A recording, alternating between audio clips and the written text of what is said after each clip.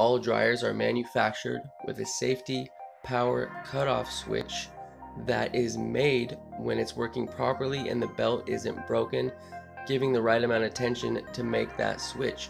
If the belt is to break, the switch is cut and you will no longer have power to your dryer when you push start.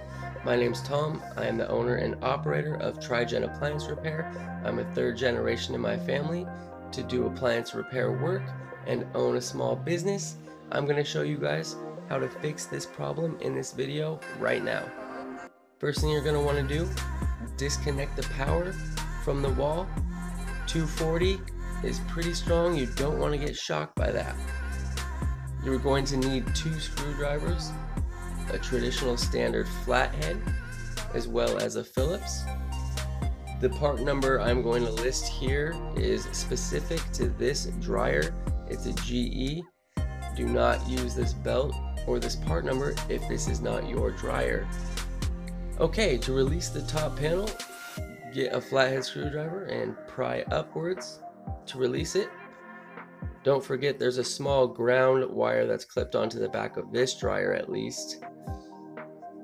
Next thing we're going to do is release the 2 inside screws, one on the left, one on the right.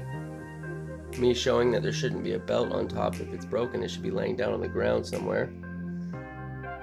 Okay, so we are going to release these 2 screws, one on the left, one on the right, and that is going to release our front door panel. You're going to want to remove the 2 wires that are going to this door switch before removing the panel, otherwise you will rip them out. If you lift up, that takes the weight off the glides or off the front panel that the drum rests on and makes it easier to take out.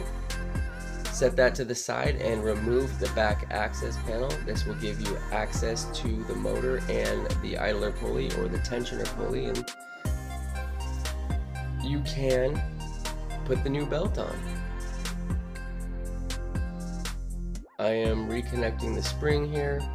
You want to wrap the belt around the dryer spindle, bring it up and over, pulling the belt at you while you're pushing the pulley, idler pulley away from you.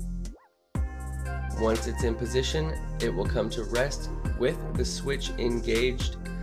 You can't really see the switch here because it's on the other side of the motor blocking it, but if you look down on it, you can see it from the top of the dryer. Okay, we're going to reinstall the access panel and pretty much do everything in reverse. This is a really simple repair, guys.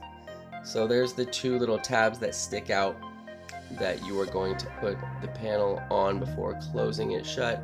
It sort of hinges forward, lift up on the drum again as you push it in, because that drum does rest on the door.